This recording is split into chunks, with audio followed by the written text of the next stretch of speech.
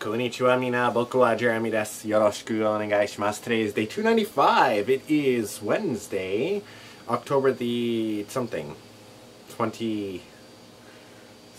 I should know what day it is. Terrible with days and stuff like that. Oh well, what can I say?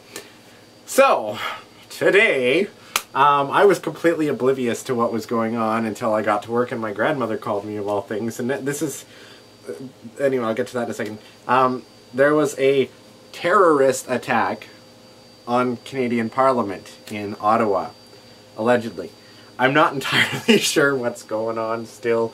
And this is, fundamentally, this is the difference between Canada and the States in some ways, I guess. I remember when 2001 happened and the towers were taken down in New York, and at the time, I know my mom was freaking out. Like, she woke us up and she's like, oh my god, the terrorists were just attacked the what do you call it?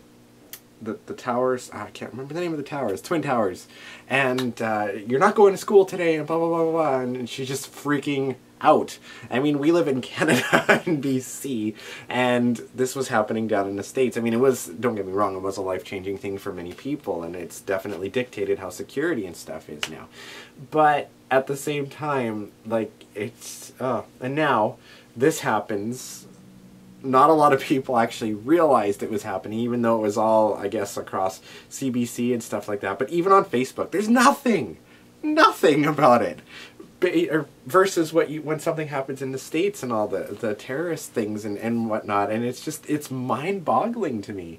And I don't mean to be laughing in terms of thinking it's all a joke. It's just, in some ways, it seems like it's a joke.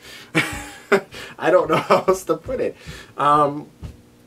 Nothing really came of it, except the fact that this is probably going to be our news for the next month or so. But at least there's something newsworthy. I mean, like yesterday I was going on about that woman bitching and complaining about costumes at Value Village, and that was like front page news and stuff, and now this happens. Like, there is something wrong with our society when front page news is someone bitching about costumes, or a not being allowed to wear a scarf thing in school, which was another thing that happened that made it into national headlines and stuff, even though it happened here in Kamloops. And then there's all this terrorist stuff going on, all these people attacking and doing stupid shit. There's far worse things out there. Why can't people get along? There's Ebola happening in New York, well, not New York, Texas. Nigeria was just considered Ebola free, which is fantastic. I mean, because that's a scary thing, having a virus and stuff like that. And then someone goes and shoots people and tries to pull off all this stupid shit. It seems so childish and dumb when there's so many other things that are around, like AIDS and Ebola and things like that, that people should be uniting to fight against, not each other. It's ridiculous. Oh my god, it really just highlights how stupid things can be. And I'm sorry if I seem a bit flabbergasted and really off from normal, but really, like, think about it. Oh god. And the other thing is just how people react. It's so different. Like, it's so nonchalant here in Canada. Mind you, it wasn't as big of a scale of death and destruction as in the States. I'm not comparing that way. But the fact that there was something that happened, and it's so undercovered, I guess, here, compared to how it was in the States. I remember at the time we had satellite television, and that's all the news talked about and even now, years later, that's all that's really being talked about is that sort of stuff. And that's another thing.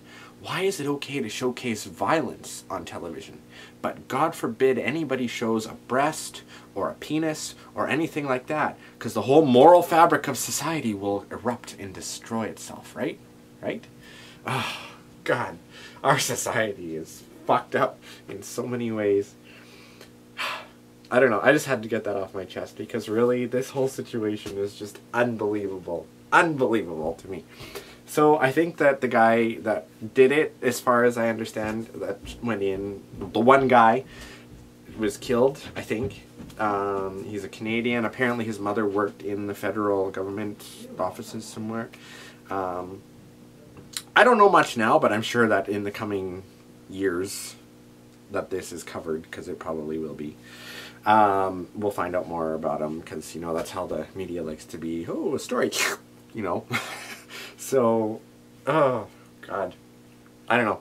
I really don't know. What do you guys think? Did you even hear about what happened? Like, Parliament Hill in Canada attacked and under siege, and not under siege, but they moved everybody out of there, and